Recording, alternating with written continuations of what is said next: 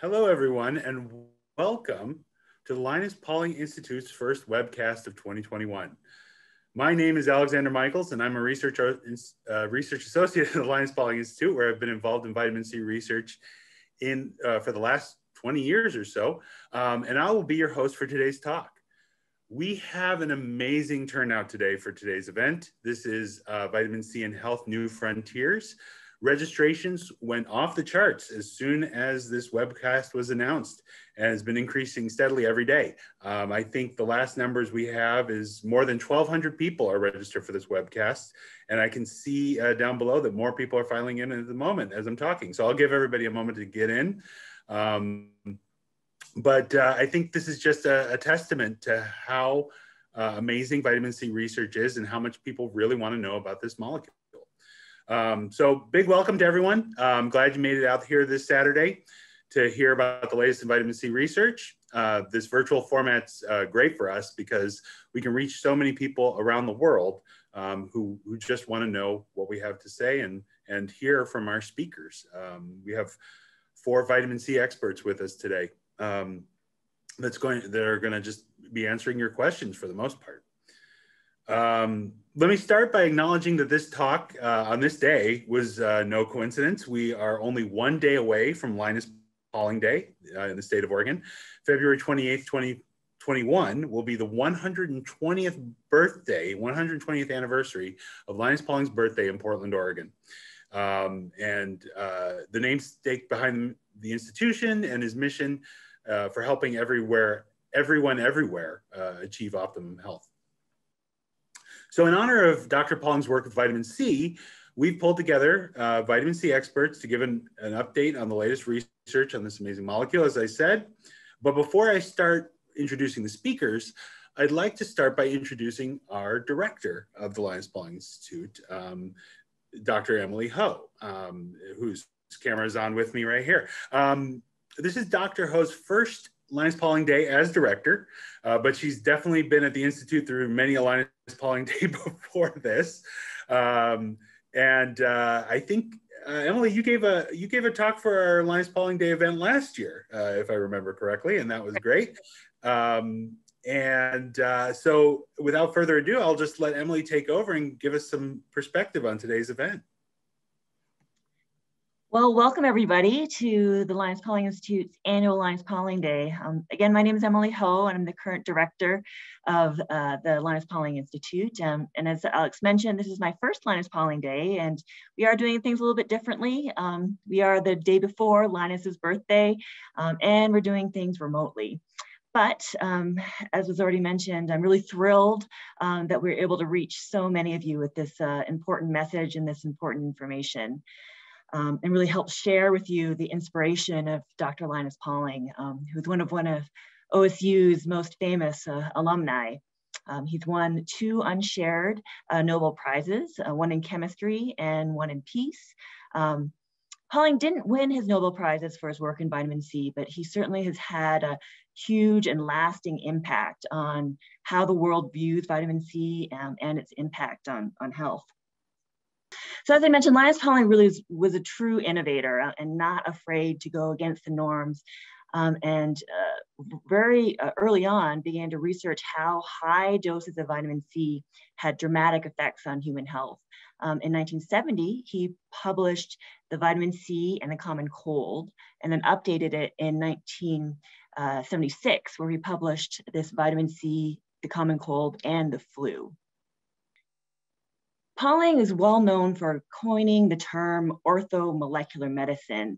And to summarize, that concept really talks about the right molecule in the right concentration in the right place in the body. And vitamin C is one of a perfect example of this concept. In the mid to late 70s, working with a surgeon in Scotland, Ewan Cameron, Pauling really envisioned new potentials for vitamin C to treat a whole host of different diseases and maladies, including cancer, skin disease, schizophrenia, common cold, and infections. And we're going to talk a little bit more about some modern updates with you today. So later on in 1986, His New York Times bestseller, How to Live Longer and Feel Better, was first published. That really helps outline Pauling's concepts of taking vitamins and minerals and how they are key to preventing disease and live a long life. This work really helped revolutionize the way that many of us think about nutrition and health. And again, we're going to bring you more of these updates of these concepts with our international panel of experts who will be introduced to you shortly. So Linus Pauling was born in Portland, Oregon on February 28th, 1901. So again, tomorrow he would have been 120 years old. He went to the Oregon Agriculture, which is now known as Oregon State University, where he met his wife, Ava Helling. After his death in 1994, Oregon's governor, who at the time, Barbara Roberts, recognized his remarkable achievements and named February 28th the first ever Linus Pauling Day. And today at the Institute, we celebrate this every year, as we are doing today. It's also the 25th anniversary of the LPI at OSU. So there's lots to celebrate. But in today's celebration specifically, we're going to honor the spirit of Linus Pauling, his spirit of innovation, and his love for vitamin C by bringing you some of the world's experts on vitamin C and health. So now I'm going to turn it back to Dr. Alex Michaels, one of our own vitamin C lovers at the Institute, and he'll be moderating our session for today. Thank you, Emily. And that was a great and excellent background for why we're doing this all today. And we just love to talk about Dr. Pauling, but of course, this is not a webinar about Dr. Pauling. This is a webinar about vitamin C. So what I'm going to do right now is actually introduce one of our speakers to give us some background and kind of a little vitamin C primer. We don't have time to go into a full background primer on vitamin C. That would probably take a whole nother webinar to do so. And if you are interested in webinars about the basics about vitamin C, you can find those kind of webinars on our homepage, lpi.oregonstate.edu, or our YouTube page. But right now I'm going to introduce our first speaker, Anitra Carr. Anitra and I have known each other for more than 20 years now. We met in the Linus Pauling Institute when I was a graduate student, she was a postdoc. She and Baltz Frey had just written some of the seminal review articles about vitamin C and health that helped set the newest or the latest RDAs in the United States. After leaving the Institute, she went back home to New Zealand, where she's now an associate professor at the University of Otago in Christchurch. But I'll let Anitra tell you the rest. Anitra? Thanks, Alex. So today, as Alex mentioned, I'll just give a very brief overview of vitamin C and health, but specifically focus on its roles in cancer and infection because of Linus Pauling's interest in those areas, and also as a way to introduce the areas of expertise of our panel members. So as Alex mentioned, after I finished my PhD in New Zealand, I obtained an American Heart Association postdoctoral fellowship, which I carried out with Professor Baltz Frey when not long after he'd been made the new director of the Linus Pauling Institute at Oregon State University. So my research focus at the time was looking at the role of vitamin C in potentially protecting against the development of cardiovascular disease. And as Alex also mentioned, we wrote a number of high impact papers around the role of vitamin C in human health and disease. And this one was submitted to the Institute of the Food and Nutrition Board of the Institutes of Medicine during their review of the dietary intake recommendations for the antioxidant vitamins. And the recommended dietary intake of vitamin C was increased 1.5-fold from 60 to 90 milligrams a day in 2001. And that year I also had our first child, and then took the next 9 years out of my career to help raise her and her 2 siblings, and they're all now teenagers. So in 2010, I returned to work at the University of Otago in Christchurch, New Zealand, and I carried out human intervention studies investigating vitamin C bioavailability and health effects, including around immunity and mood. And more recently, I set up my own research group, and I've been investigating the use of intravenous vitamin C in patients with cancer, pneumonia, and sepsis. And I'm also interested in the role of vitamin C in metabolic conditions, such as diabetes and metabolic syndrome, which is also known as prediabetes. So why do we need vitamin C? So normally vitamin C is synthesized from glucose in plants and the livers of most animals, except humans and a handful of other animal species. And this is due to random genetic mutations that have occurred over our evolution that have resulted in a key enzyme in the biosynthetic pathway being knocked out. So we can no longer make vitamin C or synthesize it in our livers. So what this means is that vitamin C is now vital for life, and we must get it through our diet in order to survive. And the best sources of vitamin C are fresh fruit and vegetables. Vitamin C has numerous functions in the body. It's a cofactor for a family of metalloenzymes which have numerous important biosynthetic and regulatory roles in the body. For example, it's required for collagen protein structure, cellular energy production, hormone and neurotransmitter synthesis, and metabolic regulation. And recent research is indicating a role for vitamin C in epigenetic regulation. And this is a very exciting new area of research because it's indicating that vitamin C can help up and down regulate thousands of genes in our bodies. So as Emily mentioned, Linus Pauling is well known for his work around vitamin C and cancer, having published the popular book Cancer and Vitamin C in the late 1970s. In the mid-1970s, he carried out a study in 100 terminal cancer patients who'd been treated with 10 grams a day of intravenous vitamin C for at least 10 days, and then 10 grams a day of oral vitamin C thereafter.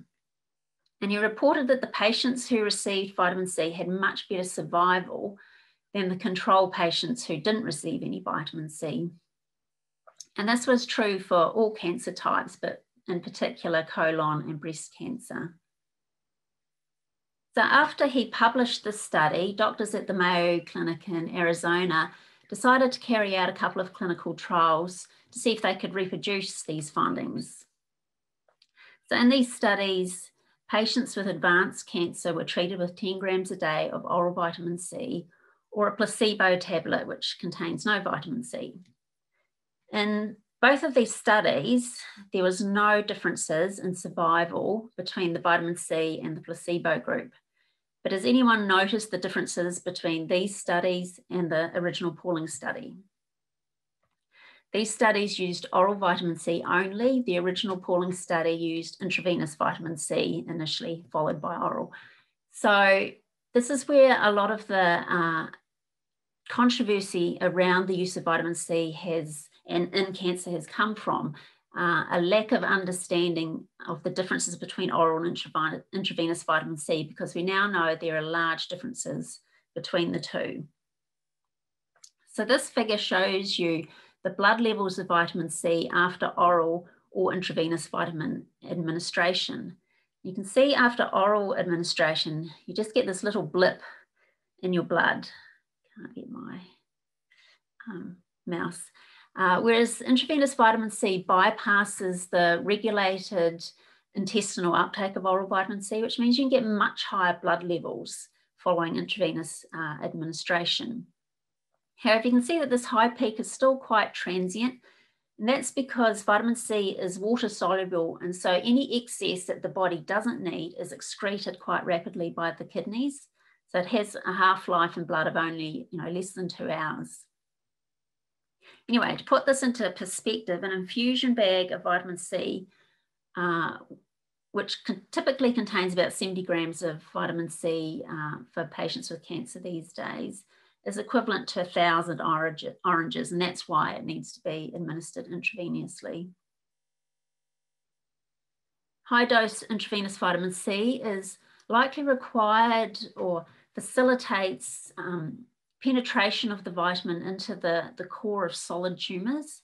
So we've recently shown that the core of colorectal tumours is very low in vitamin C, as you can see by this red area here. Following intravenous vitamin C administration to these patients, you can see much higher levels of vitamin C in the tumour, and this likely facilitates its anti-cancer activities. Other research has shown that people who have higher vitamin C levels in their tumours have much better survival than people who have low levels of vitamin C in their tumours. And this data here is from patients with breast cancer, but similar trends are also observed with patients with colorectal cancer. So Jenny Driscoll, who's on our panel, has had many years' experience administering intravenous vitamin C to patients with cancer, and she's also been involved with a number of clinical trials, so she'll be able to answer many of your questions around these areas. So what is the connection between vitamin C and respiratory infection? It turns out that serious respiratory infections such as pneumonia are a major complication of the vitamin C deficiency disease scurvy. And pneumonia is one of the major causes of death for people with scurvy. So this indicates a strong link between vitamin C insufficiency and infection. And we now know that vitamin C has numerous roles that support healthy immune function, including improving the ability of white blood cells to eliminate pathogens from the body. Once again, it was Linus Pauling who stimulated an interest in the use of vitamin C for respiratory infections. You can see that not long after Pauling published his book, Vitamin C and the Common Cold, in the early 1970s, there was a huge upsurge in clinical trials investigating the use of vitamin C in the common cold. This figure shows vitamin C levels in patients with severe infections such as pneumonia and sepsis, shown in the orange here. You can see their vitamin C levels are much lower than community dwelling cohorts, which are shown in the green bars. And if the patients go on to develop severe sepsis and end up in the intensive care unit, their levels are the lowest of all, with many in the deficiency range. Critically ill patients also have much higher requirements for vitamin C than the general population. So normally 300 milligrams a day of vitamin C would be more than enough to saturate the blood of a healthy person. However, 10 times this amount, or 3 grams a day, is required to saturate the blood of critically ill people. And this is equivalent to 40 oranges a day. And so this is why intravenous route is often chosen for these patients as well. So what about vitamin C and COVID?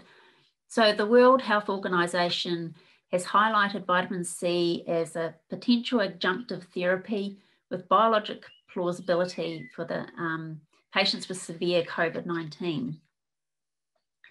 So sepsis is a major complication of severe COVID, and this recent clinical trial carried out by Dr. Fowler has shown that septic patients who receive intravenous vitamin C have significantly decreased mortality compared to the patients who receive placebo. And he can talk more about this trial in a minute. Another recent trial carried out in Wuhan, China, in patients with severe COVID has shown that the patients in the high dose intravenous vitamin C group also had significantly lower mortality than those in the placebo group. And there are now numerous trials running, up and running around the world investigating vitamin C use for COVID-19. And Dr. Fowler is an experienced intensive care physician, and he'll be able to answer any questions you have about administration of intravenous vitamin C to patients with sepsis and COVID-19. So with respect to prevention of disease, you can see from this figure that there are a number of diseases that can be partially or almost fully avoided by healthy diet and lifestyle. These include colon cancer, stroke, coronary heart disease, type 2 diabetes. And this is why the US government now recommends that half your plate should be fruit and vegetables. And this is because they contain numerous healthy nutrients such as vitamin C. With regard to vitamin C and diabetes, we found that people with both pre-diabetes and diabetes, a much higher proportion of them have inadequate vitamin C status, which is shown by these yellow, orange, and red bars. And this was despite them having a similar dietary intake of the vitamin as the healthy controls. So what this means is that the elevated oxidative stress and inflammation that's observed in diabetes is depleting the vitamin C levels in these people. And we know that diabetes is a major risk factor for cardiovascular disease. And there have been a number of large epidemiological studies that have shown that higher levels of vitamin C are associated with lower mortality from cardiovascular disease. And this figure just shows data from a large study of 20,000 British adults. The people who had the highest levels of vitamin C in their blood, shown here, had a 60% decreased risk of mortality from cardiovascular disease compared to the people who had the lowest levels of vitamin C in their blood. Now, this trend could just indicate vitamin C is acting as a marker for a healthy diet, but it does also have a lot of functions that help support healthy cardiovascular functioning. And Marette Traber has recently published a review around the roles of vitamin C and E in metabolic syndrome, which is a major risk factor for both diabetes and cardiovascular disease. So she'll be able to answer any questions you may have around this. And now I'm going to hand back to Alex, who will introduce the speakers in more detail. Thanks, Alex. Thank you, Anitra, for that background. Actually, I'm going to try to do this quickly so we can actually get to the questions. The questions, we've already gotten plenty of questions from you guys during the registration process. You're still typing questions in as we speak. I'm going to, but if you haven't seen the question and answer button, you look below and Q&A and you can type your question in there, and we are monitoring that during the talk. But I'm going to ask the rest of the speakers to turn on their cameras for the moment. And then I'm going to let each one of them talk about their work for just a brief second before we get to the questions. Starting with Dr. Jeannie Driscoll, Professor Emeritus from the University of Kentucky Medical Center. Jeannie, if you want to. Yes, well, I'd like to thank the Linus Pauling Institute and the webinar planners for including me in this seminal gathering. I mean, it's really, really wonderful. But I'd like to give a special shout out to Dr. Emily Ho and Dr. Alex Michaels for putting together this gathering. You've done a wonderful job with this. As Alex said, I'm Jeannie Driscoll. I'm currently a professor emeritus at the University of Kansas Medical Center and the former endowed professor, interestingly, of orthomolecular medicine and administrator of KU Integrative Medicine. So academic institutions like to see you have the 4 pillars of academic medicine, and that is education, service, research, and clinic practice. Well, at KU Integrative Medicine, we fulfilled this mandate by providing education in integrative medicine to all types of students, a fellowship in integrative medicine, and education of postdocs in integrative medicine basic science. So KU Integrative Medicine also served both of our academic communities through committee work, but also the state of Kansas at the Board of Healing Arts around the topic of integrative medicine, and the nation by sitting on various committees and review boards. We also had a very robust clinic practice, and you'd probably not be surprised to know we included IV vitamin C in our treatment of patients with chronic complex illness. So we used IV vitamin C in cancer patients, acute and chronic viral infections, acute and chronic bacterial infections, chronic fatigue, fibromyalgia, and environmental toxicity, including mold and mold mycotoxin toxicity. And here's a picture of my colleague and scientific partner, Dr. Kay Chin, in the front. and she's with her students and her postdoc in this picture. Dr. Chin was a postdoc under Mark Levine in his lab at the NIH, who many of you have heard of. And during her time as a postdoc, she conducted basic science research in high-dose IV vitamin C. But what Kay and I are most known for is our translational research. And that is the combination of basic science research with research in patients in the clinic. And most people think of us as translational researchers around the topic of cancer. And of course, we are, currently we have a study in patients with bladder cancer using IV vitamin C. But important for this discussion, we're now looking at IVC, intravenous vitamin C, for SARS-CoV-2, the virus that causes COVID-19, by studying it in a viral cell tissue model and an animal model. And this research is ongoing. We are excited to provide this basic science research information in coronavirus that will certainly extend to other viral infections as well. I can't give you really results as of yet, but I can tell you that the current IV doses used in recent clinical trials are likely not adequate as an antiviral agent. So more information to follow.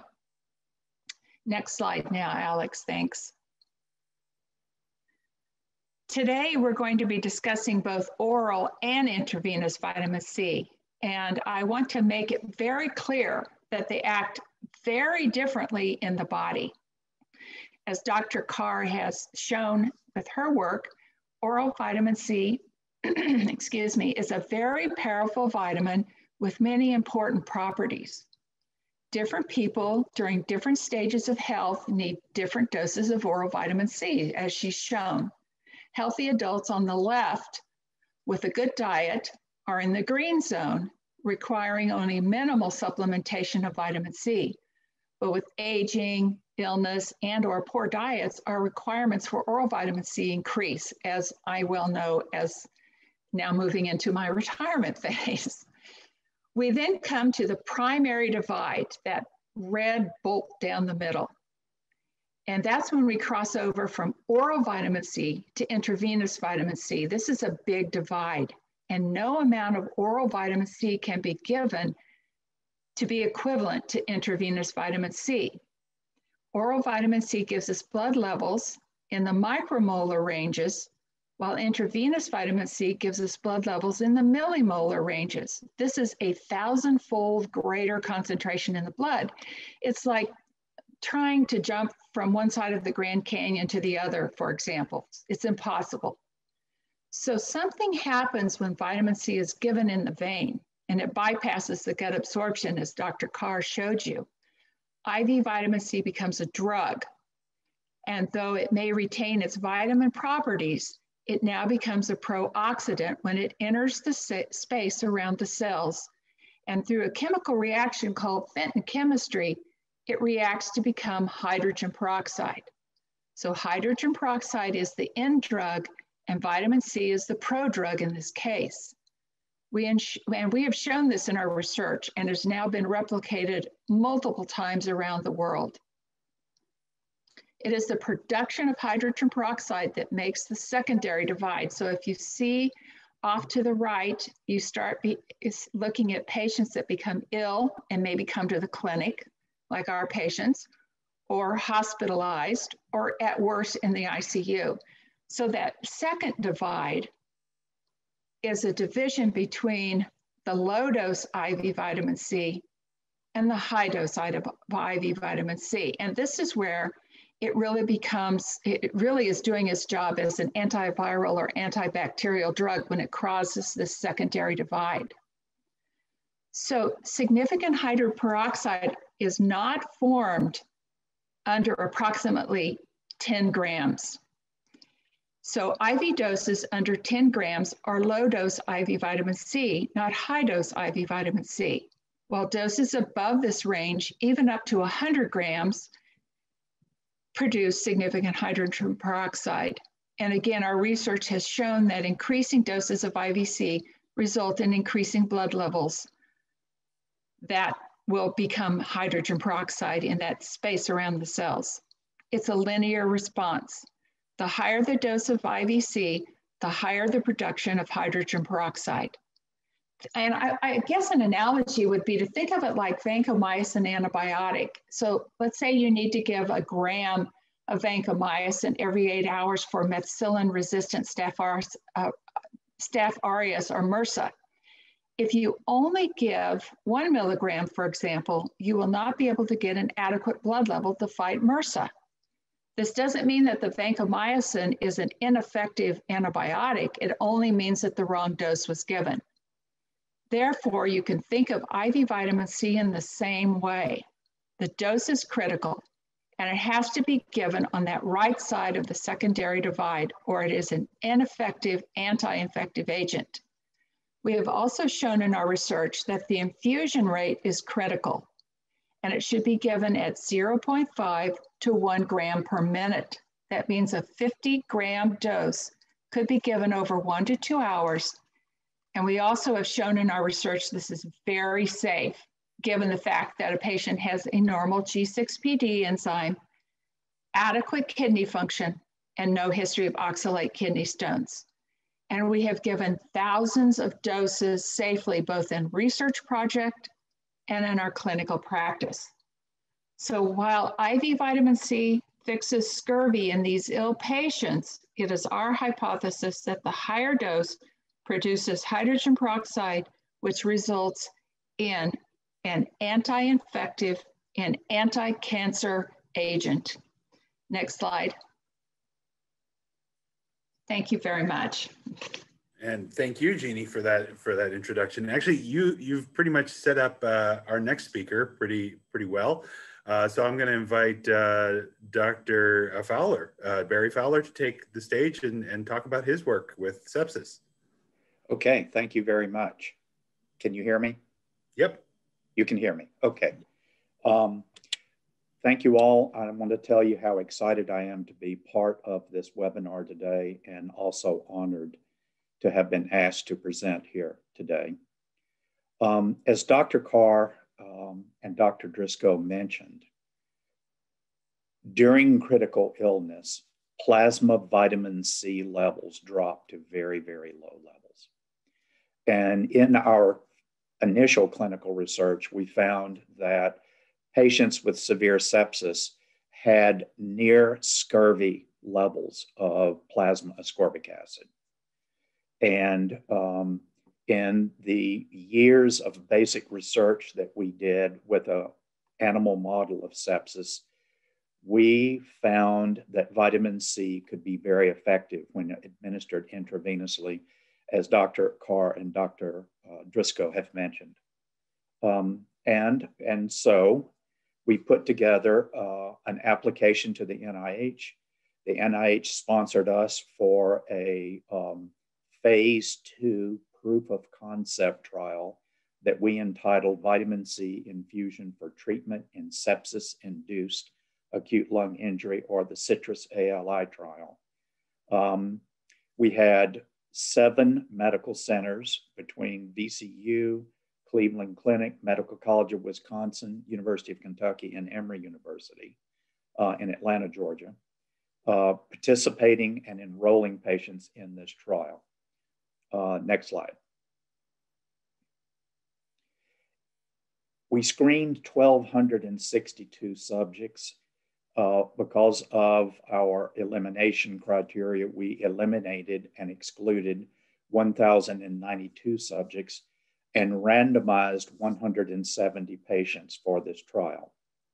We found and we enrolled 83 placebo patients who were receiving standard of care for sepsis and acute respiratory failure by mechanical ventilation.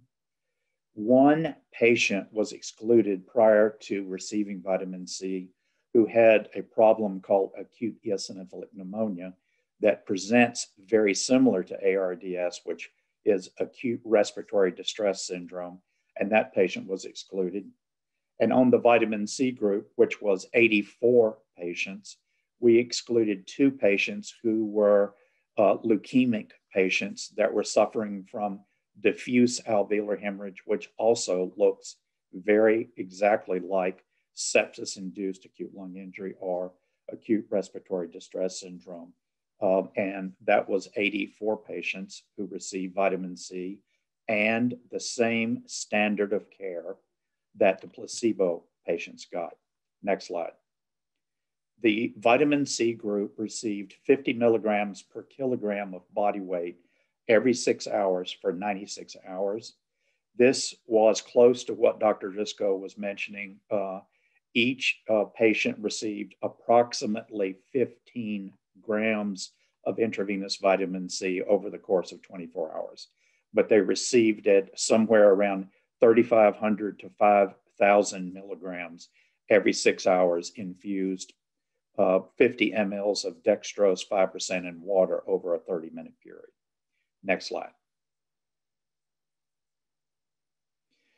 We were very interested to determine how vitamin C could protect the organs that fail, especially in sepsis. And we used what is called the SOFA score, which allows a broad assessment of organ failure. The SOFA score is an abbreviation for Sequential Organ Failure Assessment Score. And it allows us to look at the organs that I've listed here. Next slide.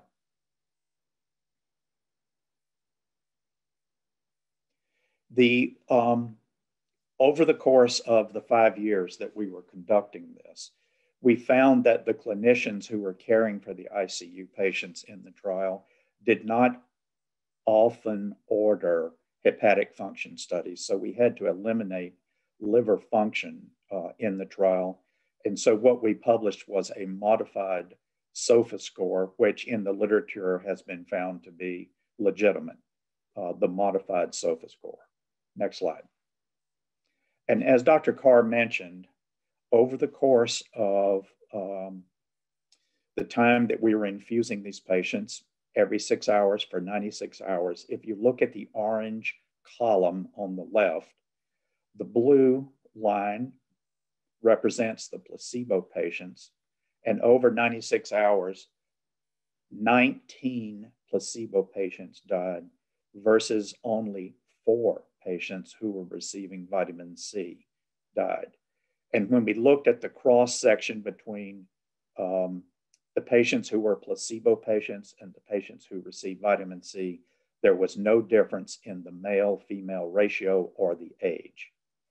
Interestingly, however, if you look at what occurred after the vitamin C treatment, you saw the mortality that we were reducing over 96 hours in the vitamin C treatment group began to rise and essentially parallel that was gotten in the placebo.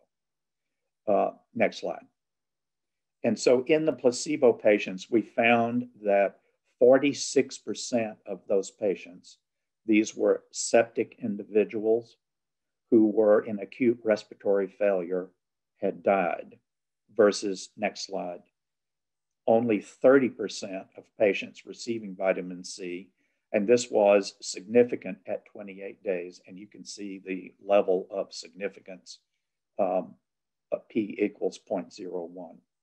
The important thing to mention here, and Dr. Carr and Dr. Driscoll mentioned this, by giving patients who are critically ill 50 milligrams per kilogram of body weight every 6 hours, we took the plasma vitamin C levels as high as 5 or 6 millimolar versus at the onset of the vitamin C treatment, which were patients that were approximately 18 micromolar. And so we were able to increase the vitamin C levels by over 6,000 micrograms per mil. Next slide. The important piece of this research, and what every critical care doctor has been anxious to find, is a therapy that can reduce mortality. And organ failure is directly related to mortality.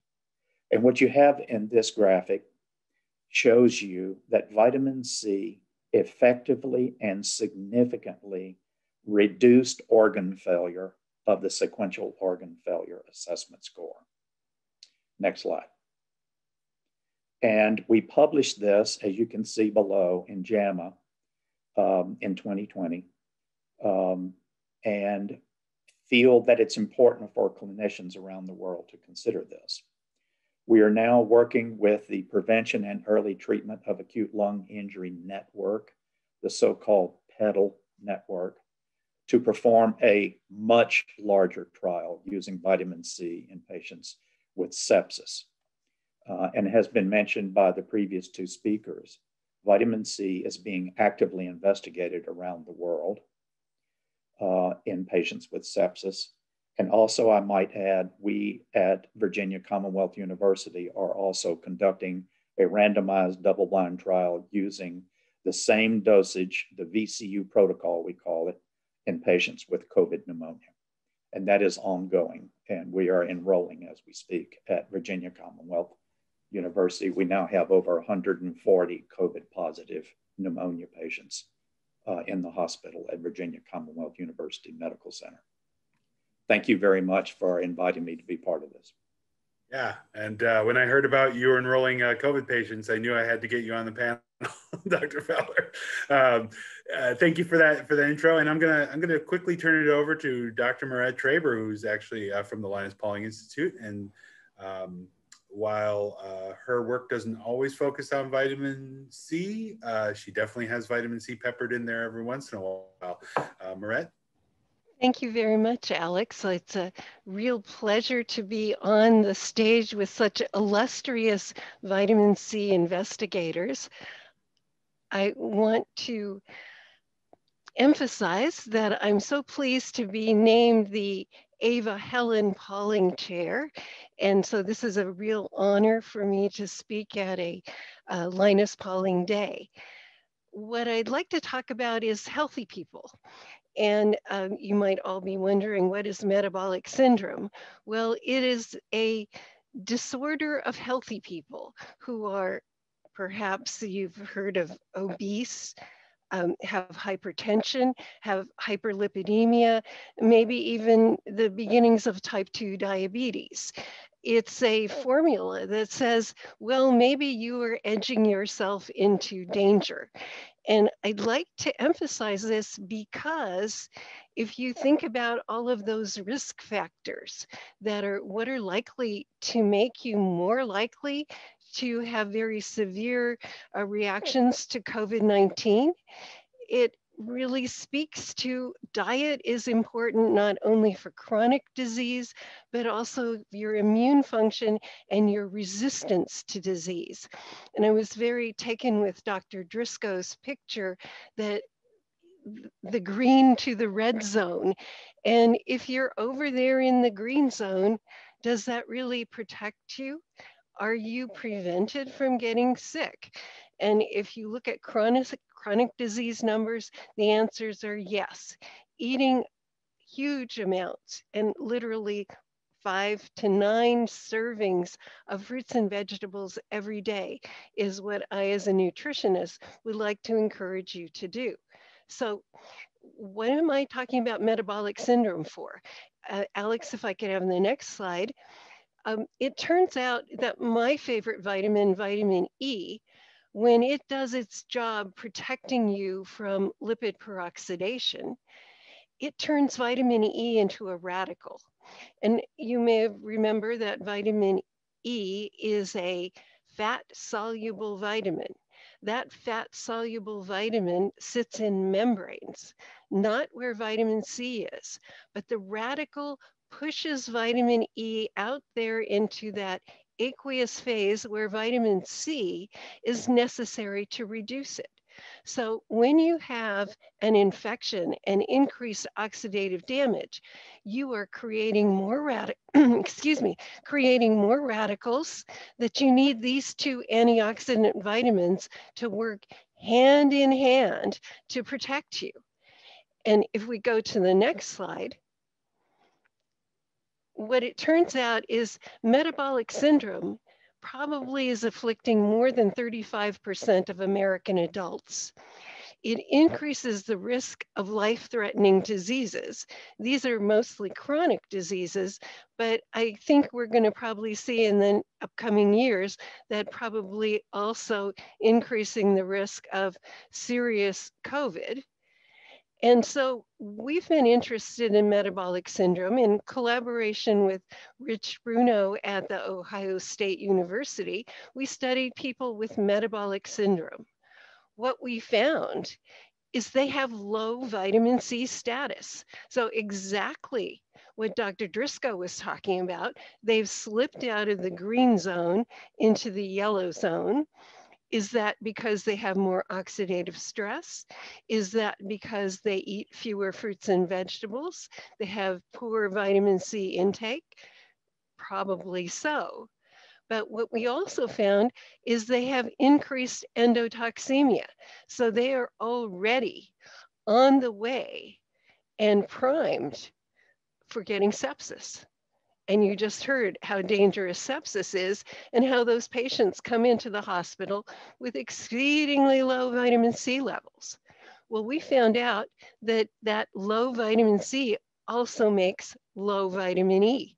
And so this whole idea of these interactions is demonstrable, and we'd like to encourage everybody. You don't need IV vitamin C if you are a normal, healthy person.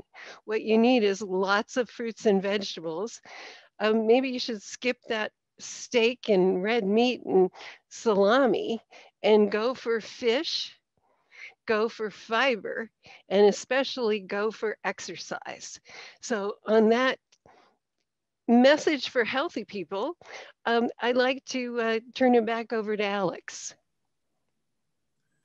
Okay, thank you, Marette. So at this point, we're actually going to start the question and answer session and I think what I'm going to do is follow up with our number one question. Actually, is as a vitamin C researcher, the first question I'm always asked is, how much should I be taking? And I'm going to start with Anitra on that one. I think Anitra, do you want to try tackling the how much should I be taking question? Very good question. And as the speakers have pointed out, the amount to take depends on your state of health.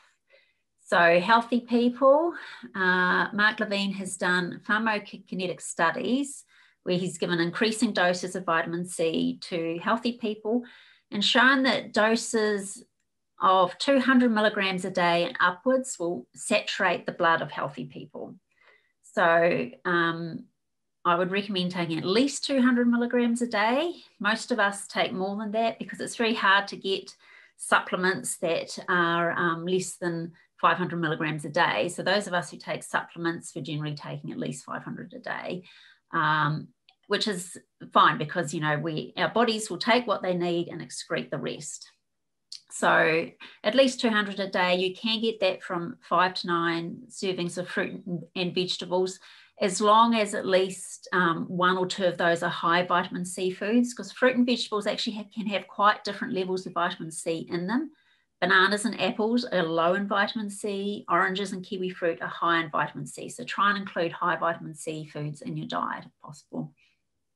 And of course, if you're cooking those sources of vitamin C, it reduces the amount of vitamin C in them. The Linus Pauling Institute does recommend 400 milligrams of vitamin C a day, and it's partially because of that wiggle room we don't really know about. You mentioned Dr. Levine's studies in healthy people, and so we don't know what's going on in people who are sick. I'm going to actually just push the question on to Dr. Driscoll, if you would like to make a comment. What do you say when people ask you how much vitamin C you should be taking?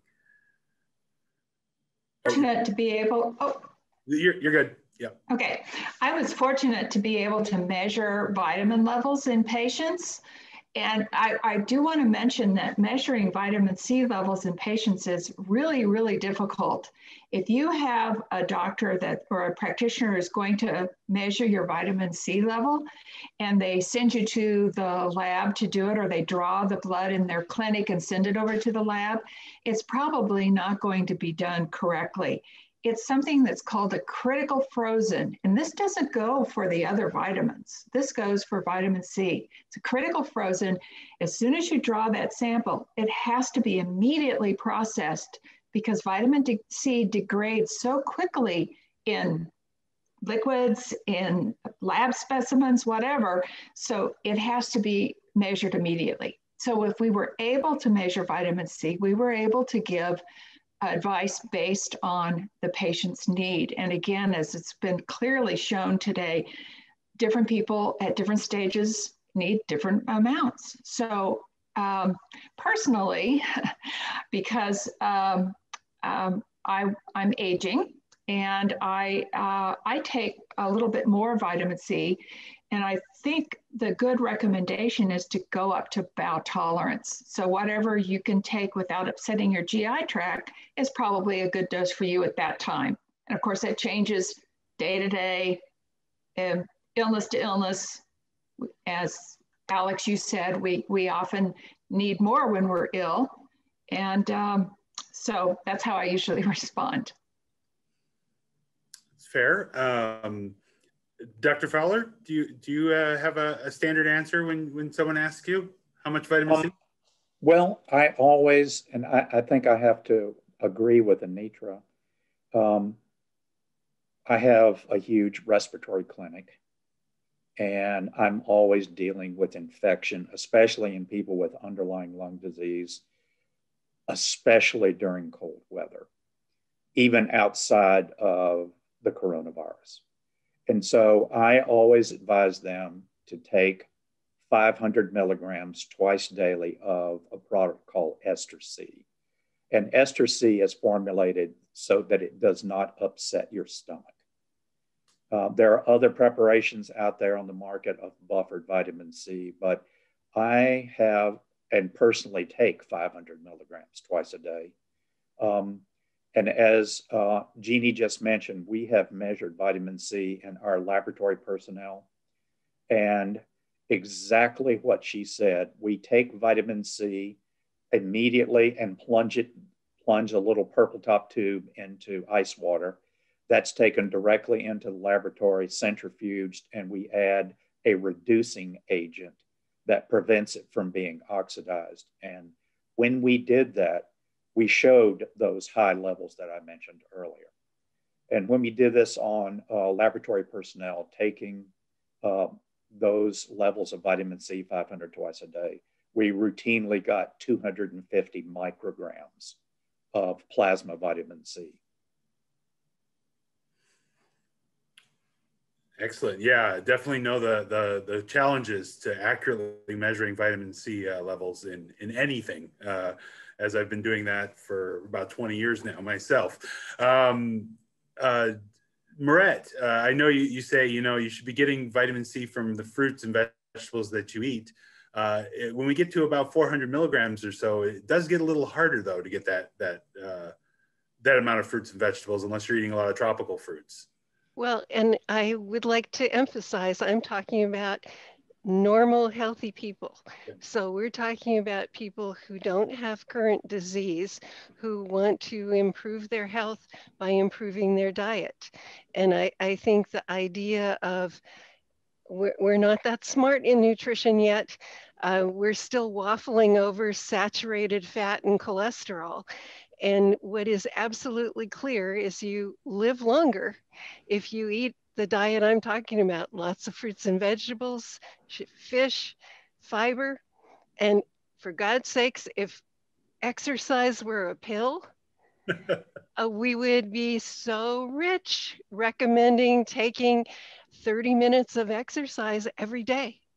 So being a COVID captive in my house, that's what I've done. And hey, I feel healthier because of it. And of course, there's so much more in fruits and vegetables than just vitamin C, as you mentioned. I mean, all the vitamins, all the minerals, fiber. So, if you're going to take supplemental vitamin C, just do it on top of all those fruits and vegetables. Okay, I'm going to switch topics slightly. Dr. Fowler mentioned it just a moment ago. Supplemental forms is something that we talk about a lot. Ester C is, of course, one that's a little buffered, helps with stomach.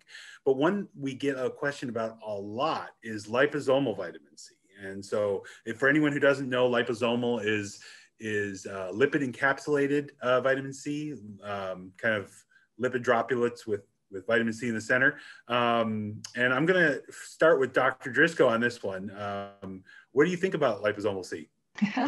Well, I have a very passionate answer about this because if you read some of the lab books, it'll tell you that you can take liposomal vitamin C and it'll be equivalent to getting IV vitamin C, and that is not accurate.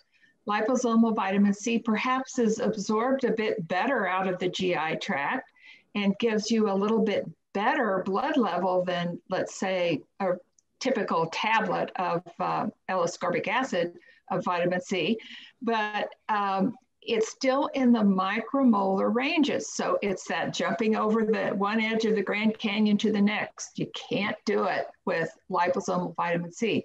It's a good form.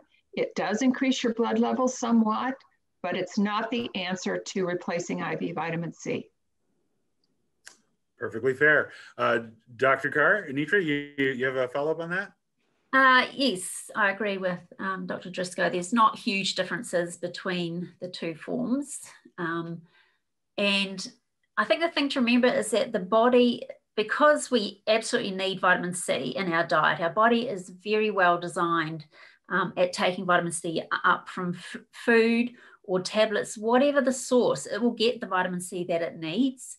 And so we've done studies where we've directly compared food sources of vitamin C with tablets, and we've found exactly the same bioavailability, which means we're taking up the vitamin C the same amount regardless of whether it's with food, in food, as a tablet. So I think just trust the body. You give it enough and the body will take what it needs regardless of the source. Yes, I totally remember your studies with the kiwi fruit studies. Those are great. I love those. So I'm going to just pause for a moment here. We're at the top of the hour. It's now noon.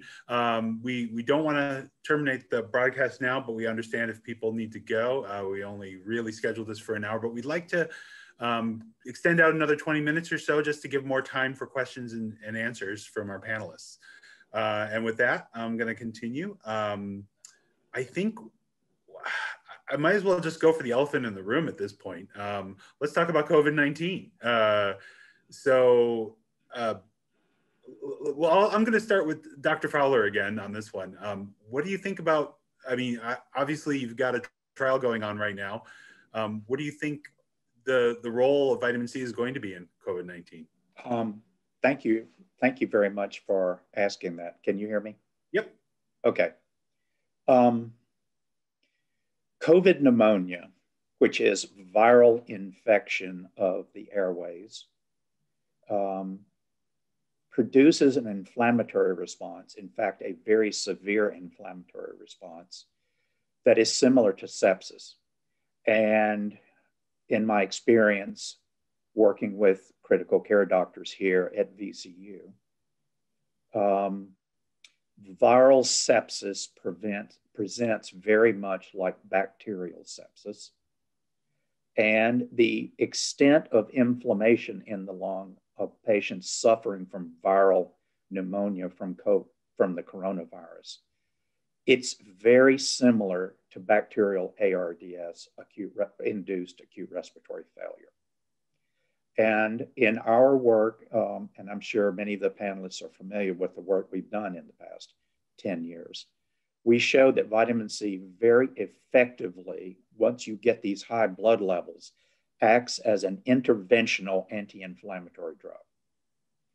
And in our studies of sepsis-induced ARDS, we showed that vitamin C is successful because, first of all, it lowers the explosion of cell-free DNA in the circulation, which is characteristic of acute inflammation.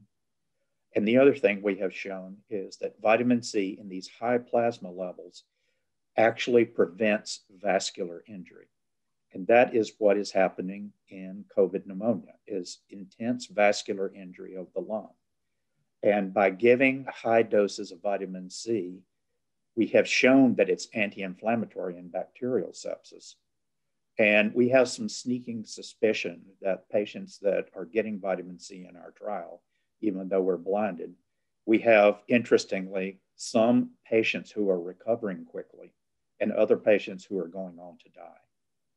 And so I think for COVID pneumonia, vitamin C in these high blood levels, and I'm talking blood levels that are in the 5 to 6 millimolar range, as Dr. Driscoll mentioned, is effectively anti-inflammatory, and that it calms down the inflammation, which unfortunately in many of these patients is leading to early pulmonary fibrosis in patients who do survive mechanical ventilation of 20 days or so. Same question to you, Dr. Driscoll. You and I chatted briefly at the beginning of the pandemic about the stories coming out of China, IV vitamin C and COVID-19 cases. Any follow-up on that? Well, we were able to help in another hospital in Wuhan with several of their patients in the ICU, and it's a case report, and we're getting this published now. But when these patients were severely infected and not expected to survive, and when we used intravenous vitamin C at doses between 25 and 50 grams infused over a very short period of time, as I mentioned, maybe an hour, excuse me, the patients actually survived and were able to be discharged. So that intrigued us significantly. And when we heard Dr. Zhang's reports about his trial, that he treated patients with higher doses as well, we decided that what we needed now were the viral cell tissue work and the animal studies. So that's why we got funding to start those studies, and they're underway now. I'm gonna turn this over to Anika just for a moment, but kind of change the question just a little bit, because I know you've written a lot, or a good review on the possible roles of vitamin C in COVID-19. There's a recent paper on oral dosing of vitamin C during COVID, and it didn't look good. Do you have any comments on that one? Yes, this was a study carried out in Cleveland Clinic. I believe that's the one you're talking about. That's the one. And they also had an arm where the patients were given zinc and vitamin C combination. And the dose of vitamin C they used in that study was 8 grams a day oral. And they said to divide it into 2 or 3 doses a day, so potentially 4 grams twice a day. And we know that, large doses like that aren't very, adequately taken up into the body, because the transporters in our gut are saturable. So they can only take up a certain amount of vitamin C, over a certain time period. And earlier trials carried out in the common cold were more effective if the vitamin C was given more regularly. So on an hourly basis, for example, smaller doses spread out over the whole day.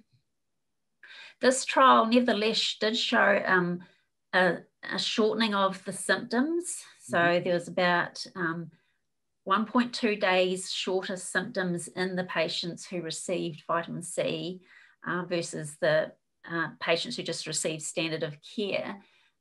This wasn't statistically significant because they actually stopped the trial early because they thought it wasn't, they said it's not effective.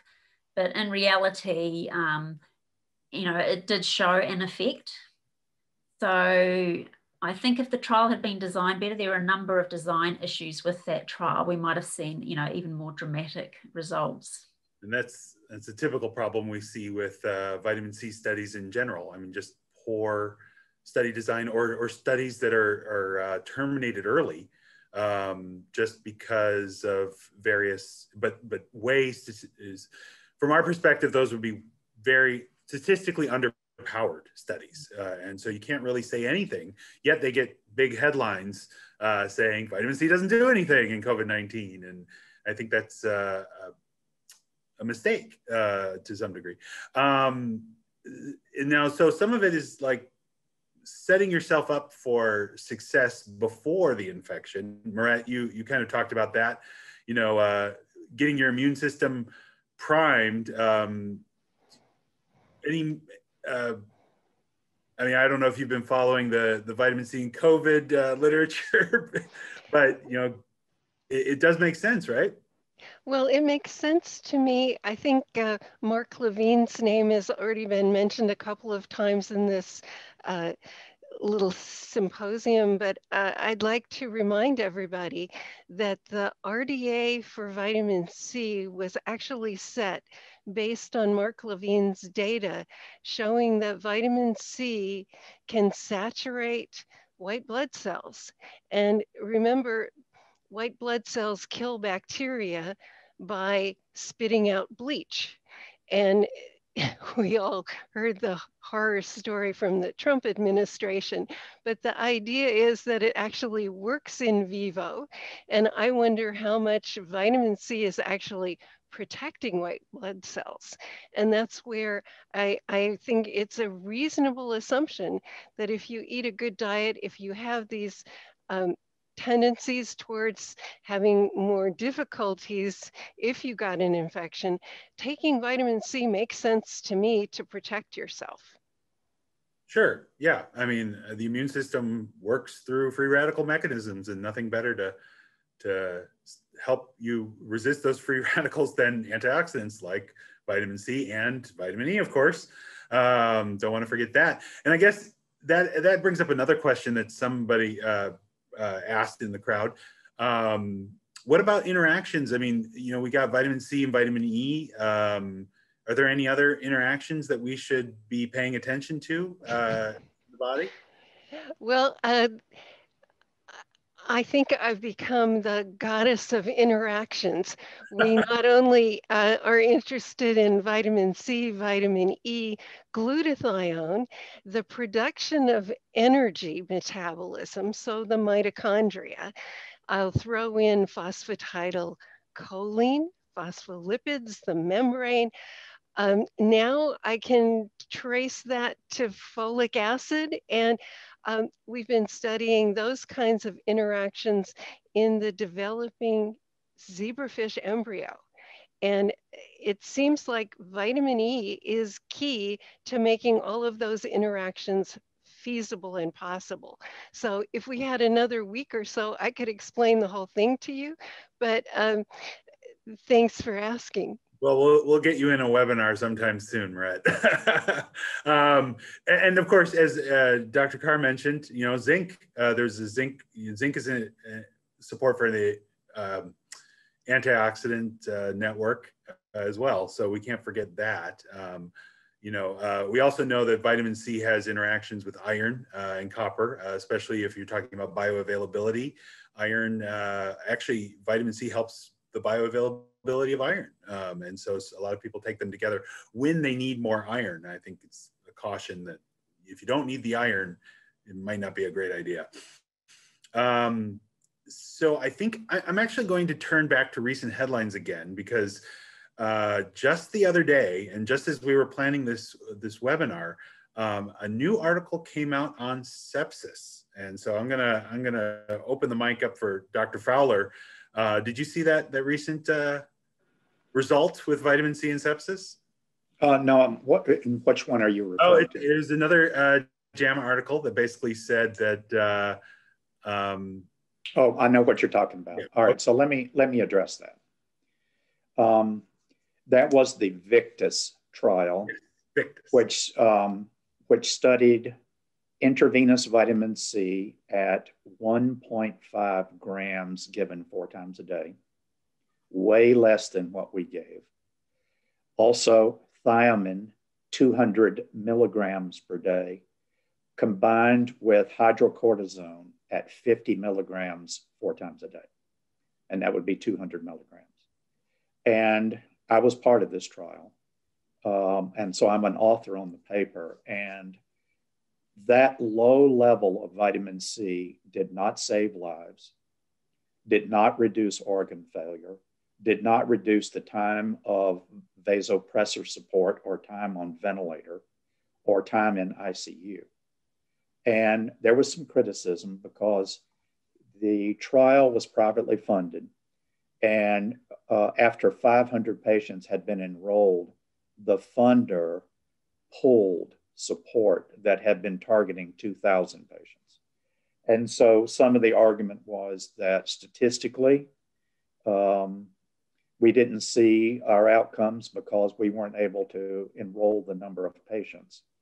But I think what we have learned today in this conversation, when you're treating critically ill patients, all of the biological reactions that are so revved up that are injuring organs, it can't be treated by 1.5 grams of vitamin C.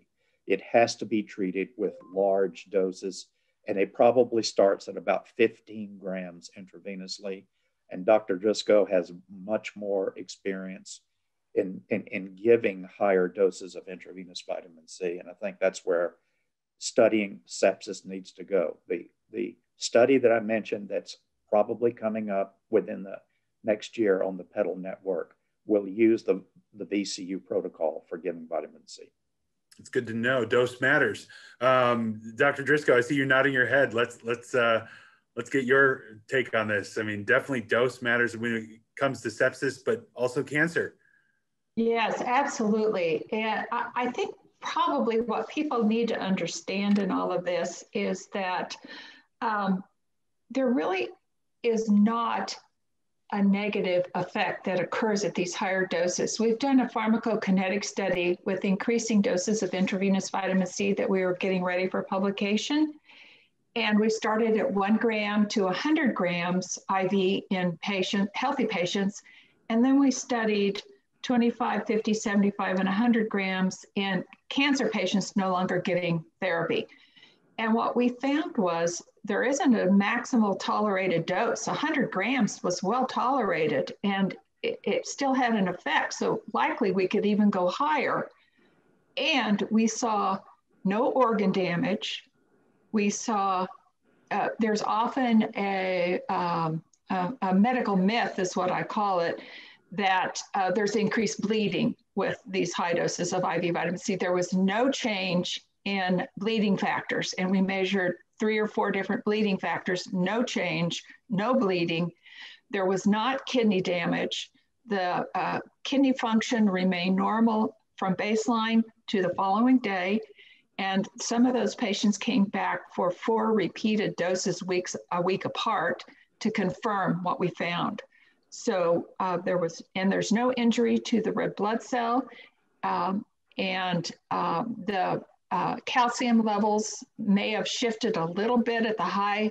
What happens is with the higher doses of IV vitamin C, when you even put it in plain water, it has what's called a high osmolality. It's like a salt water, too salty water, for example.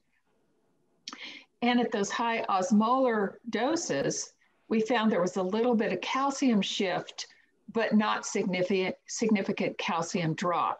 So that's another medical myth that's been out there, that you can't give high dose IV vitamin C without putting calcium in the bag. Well, that's not accurate.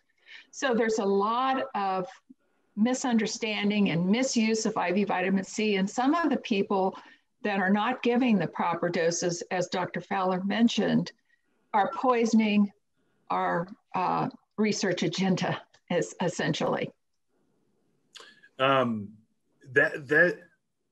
So before you mentioned, you were screening for kidney stone, people with kidney stone problems before giving IV. How a lot of people have asked, how real is this kidney stone risk? It's only in people. And so what I want to back up, we screen patients for this pharmacokinetic study with a 24-hour urine to look for oxalate production in the urine. And those patients that had very high oxalate levels that were excluded from our trial had oxalate kidney stones. So we never in our clinic practice ever gave IV vitamin C to anyone that had a history of oxalate kidney stones. And if a patient didn't know what kind of stone they had, we erred on the side of caution. Sure, sure. I'll throw that to Dr. Carr, actually, when it comes to oral vitamin C. Is that, you know, a concern that most people should have? I mean, if they haven't had a history of kidney stone formation. No, I personally don't think it's a concern. And I haven't done oral vitamin C research, but Dr. Carr has, but it would be like eating your fruits and vegetables. And there may be some people, there's many reasons why kidney stones form, but the oral vitamin C would be no different than eating a healthy plate full of fruits and vegetables. And there's another thing I want to mention. I'm sorry, I have to say this. Recently in the literature, there was a paper by Dr. Merrick, who had really run the Victus trial and was using the 1.5 gram IV dose. I'd like to say that he's mentioned that you don't need to check G6PD enzyme. He has that in the literature. And the G6PD enzyme, maybe at 1 gram dose is not an important enzyme to check, but as you get higher in your doses of vitamin C in the vein, if you don't have that G6PD enzyme, you're going to have a risk of breaking down red blood cells. And I have seen this. I have actually helped several boards of healing art look at patients that have had massive hemolysis, lost blood because they had G6PD deficiency and got high dose IV vitamin C. So it has to be checked before a high dose IV vitamin C is given. So I'll be quiet now. Yes, definitely. You know, anyone who's giving you intravenous vitamin C should be screening you for risks before doing this. I mean, you don't trust a medical practitioner who doesn't do the screenings. But Anitra, I'll throw the question to you about, you know, safety. You know, when it comes to oral, do people have to be concerned? I don't believe so. If you have healthy kidney function, there should be no issues regardless of your oral intake. Yeah, I haven't heard of any issues with oral. It's mostly just the high dose intravenous if you already have a pre-existing risk. Yeah, I mean, there were a few papers that looked at, but they were kind of weak. There's a lot of these are just association papers. So they look at someone's vitamin C intake and look at their later kidney function, later oxalate stone function, and see an association. This does not prove a cause and effect. There's so many other factors that can increase someone's risk for these stones, such as dehydration, dietary intake. You can get it from other foods and vegetables, cause high oxalate as well. It's not just vitamin C breakdown.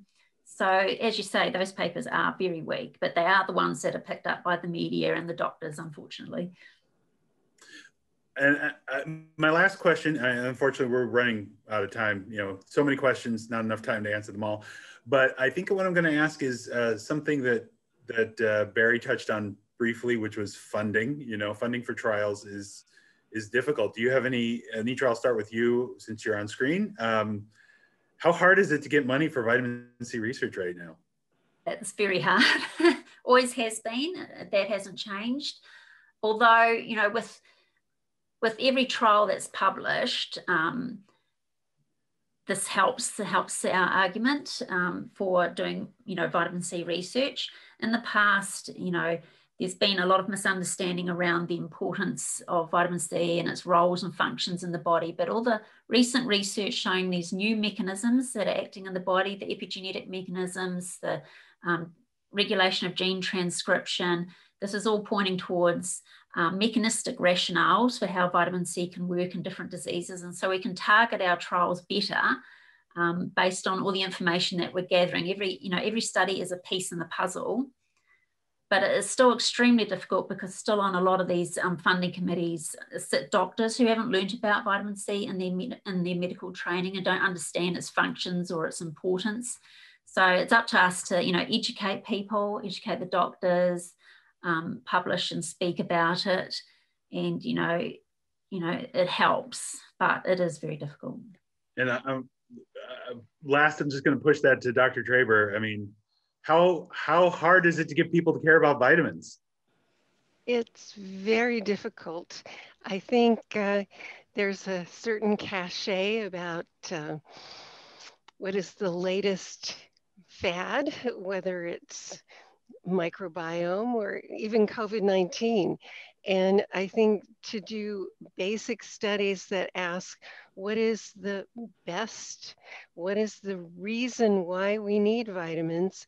We're still working on that. And the mechanisms are just amazing. You heard epigenetics just mentioned.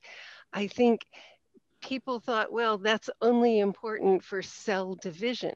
Well, it turns out all of regulation of cells is dependent on epigenetics, and vitamins are in there supporting how well does this work.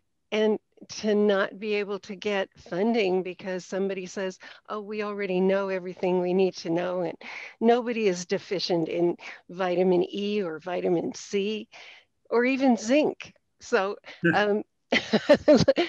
it's not true. Yep. And I'm worried about everybody's health. So I'll stop there and agree. I think we're going to have to stop there too. So I'm going to actually thank every speaker for everything you've said and all the questions that you've answered. This has been a great talk. I wish we could go on for another hour. But now I'm going to bring on Dr. Ho one last time to close this out. Great, thank you. A huge thank you to our expert panel, Dr. Carr, Driscoll, Fowler, Dr. Traber, and our moderator, Dr. Michaels. A big thank you also goes out to the OSU Foundation, Andrew Norwood, and OSU Media Services, Nancy Shanks and Eric, who have been helping us on the back end. Again, thank you for all of you as well. Your passion for health is really apparent, and trying to help answer your questions is something what the LPI is really all about. I know we weren't able to get to all the questions. We're still learning how to interact in this virtual world, but please reach out to our email for more questions, and we'll send out some communications around recording of this and additional venues to be able to answer your questions.